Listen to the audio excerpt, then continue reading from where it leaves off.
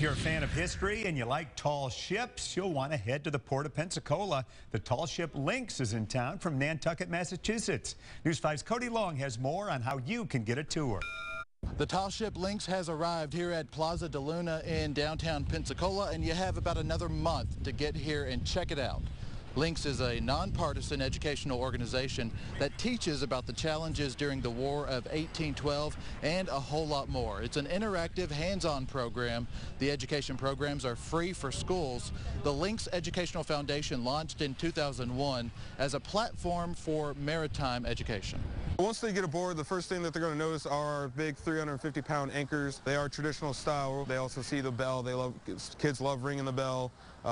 It gets loud a lot of times.